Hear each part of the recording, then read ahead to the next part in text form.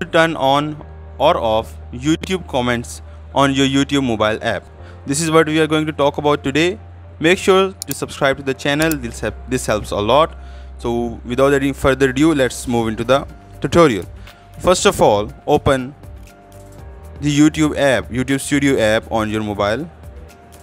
Then select the video you want to turn on or off the comments. So select the video. Then up above there will be an option of pencil.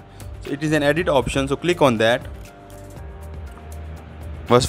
Once you click on that option, there will be an option of more options down there, in which tags, category and comments are mentioned. Click on that, and after that you can see under the comment section, you can see the comments visibility.